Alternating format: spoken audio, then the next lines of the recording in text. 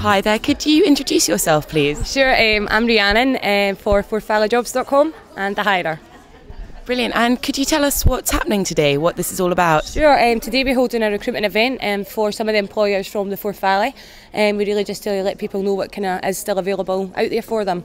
So we're hoping it gives kind of candidates a chance to meet potential job seekers and the job seekers to meet the candidates in a kind of less than familiar environment for them.